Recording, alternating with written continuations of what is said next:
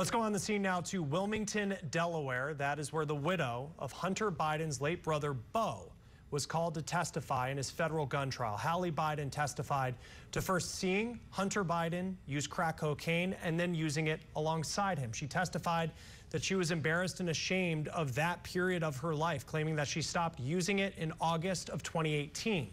Legal affairs correspondent Beau Burnett joins us now live on the scene outside of the courthouse in Delaware. Beau, what more did we learn from what Hallie Biden had to say today? It's quite a stunning testimony that's going on inside the courthouse. We are now on a 1-hour break. And as you mentioned, Chris, Hallie Biden, the widow of Beau Biden, she is on the stand. She is the fifth person that the prosecution has called to try to make their case that Hunter Biden bought a weapon while he was addicted to drugs. And Hallie Biden is the third person who has previously been romantically involved with Hunter Biden, who's been called to the witness stand. Remember that his ex-wife was called, a previous girlfriend, and now Hallie Biden. She is the widow of Beau Biden, but then she started a relationship with Hunter Biden after his brother passed away. And as you mentioned, she talked about the moments when she first learned that Hunter Biden was using drugs. She mentioned that she saw crack. Didn't quite know what it was, so she Googled it, and that's when she asked Hunter Biden if he was using drugs, and she got the answer that he was. As you also mentioned, Chris, she was introduced to using drugs by Hunter Biden, and she had this quote inside the courtroom on the witness stand. I'm going to read it for you. She said, "I am embarrassed and ashamed, and I regret that period of my life." So it gives you an idea of what it was like for her going through those moments, about 2 years or so, where she was on and off dating Hunter Biden. But something else that she was able to bring into the testimony is the moment of that gun, and when she found the gun in his pickup truck that was brought to her home here in Wilmington, Delaware. And she said she doesn't remember all of the exact dates, but she remembered Hunter Biden coming over. He appeared tired. He looked tired. He may or may not have gone to sleep, but as is normal for her, she would normally go through his vehicle to clean it out of the drugs. And when she went into the vehicle, in the console, she found that weapon.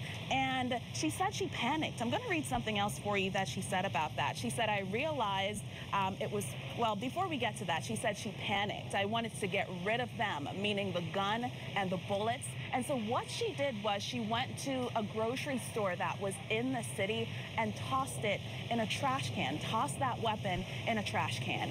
So as we move forward with her testimony, we got an idea that Hunter Biden actually found out that the weapon was no longer inside that vehicle, and he called her. She told him what she did, and then he told her to go back to that grocery store and retrieve that gun. We saw two pieces of video today, Chris, of Hallie Biden going back to that grocery store, looking into the trash can after she'd been seen putting what appeared to be that gun inside the trash can. She went back a second time after Hunter Biden told her to go and retrieve that weapon.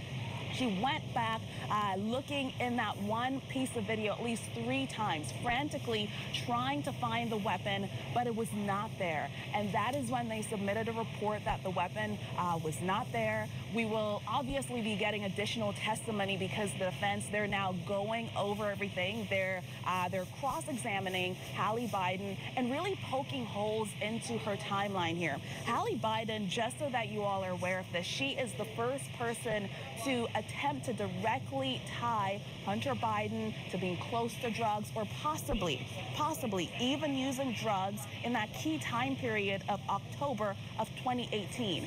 That is when he bought the weapon, and that is what's at issue here. You're not allowed to buy a weapon if you're addicted to drugs or if you're unlawfully using drugs. So this is a witness who could possibly help the prosecution tie this key timeline together. Was he on drugs when he bought that weapon? What defense attorneys are really trying to do at this moment is point out the fact that there are many key timelines and dates that she does not remember. We're on that 1-hour lunch break at this point, and she will be back on the stand once we get back inside the courthouse. Chris? Hallie Biden, just such important and personal testimony there in Delaware. Legal affairs correspondent Beau Burnett for us live on the scene. Beau, thank you.